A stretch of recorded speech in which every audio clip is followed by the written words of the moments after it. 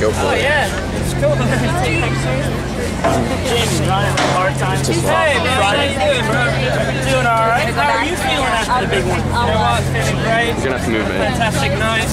Yet again, we've pulled off another successful vert comp at the Do Tour. The level of riding was just through the roof tonight. You know, guys like Vince Byron, Stevie McCann. You know, the Australians always come up with the. You know, they had this knack of pulling really hard tricks 100% of the time. So to see those two tricks go down tonight was phenomenal. But you know, the experience of myself, Simon, and Chad really shined tonight. You know, we're up against the elements a little bit. You know, we don't normally ride in this kind of lighting, and believe it or not, you can't even see the top of the ramps when you ride out. It's just pitch black. So all you see is the U shape while you're in the air. So half the stuff I didn't even do in practice, I just did it on the fly, but it worked out, and I think some nights it has to happen like that. So, given the weather, you said that you couldn't see the top of the ramps. It was the lighting. Just go by feeling? Yeah, a lot of it is all on feeling, you know.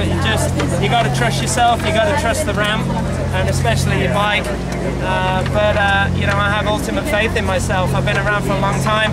I have 6 Do Cups to my name, so I know how to handle pressure. I know when these kids attack that I can put them back in line. So it's a pretty nice place to be in. So one here at the Do Tour in Ocean City. You liking the possibility of it coming back, maybe?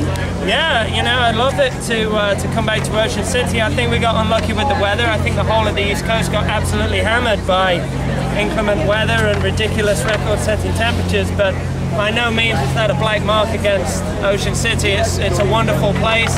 The views have been fantastic. The crowds have been amazing.